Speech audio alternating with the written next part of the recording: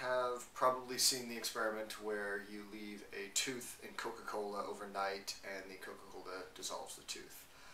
This is a similar experiment that you can do, which shows the effect of phosphoric acid, which is in Coca-Cola and Dr. Pepper and Pepsi and various other drinks, on plastic, on just simple everyday plastic.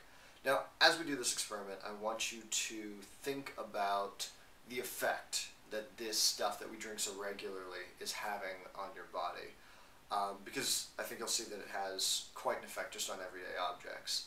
And for this experiment, all you're going to need is a steel bowl, a non-anodized steel bowl, about 1 liter of Coca-Cola. I have a 2 liter right here, so you're going to need that. And then you're going to need some plastic utensils.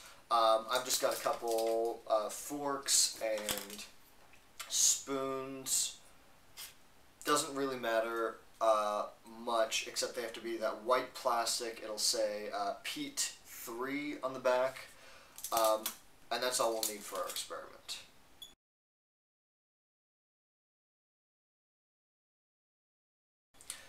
Now for the next step of our experiment, we're going to take the plastic utensils, place them in the bowl, just kind of scatter them around, and then what we're going to actually do is pour the Coca-Cola on the spoons and utensils, okay?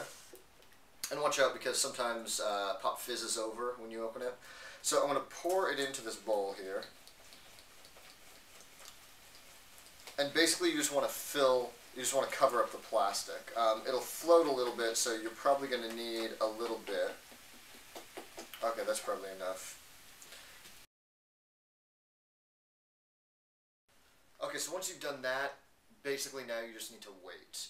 Let it sit for about 17 hours, so I'm going to do that now.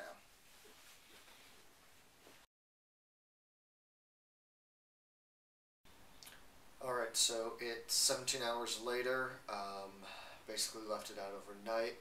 You may notice at this point that the Coke is sort of cloudy. That's basically because the phosphoric acid in the Coke has started to eat away at the ethylene in the plastic utensils.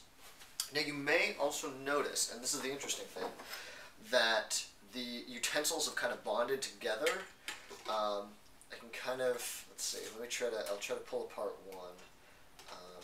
Here we go. Okay, so you might have noticed here that the utensils have bonded together, creating just one type of utensil.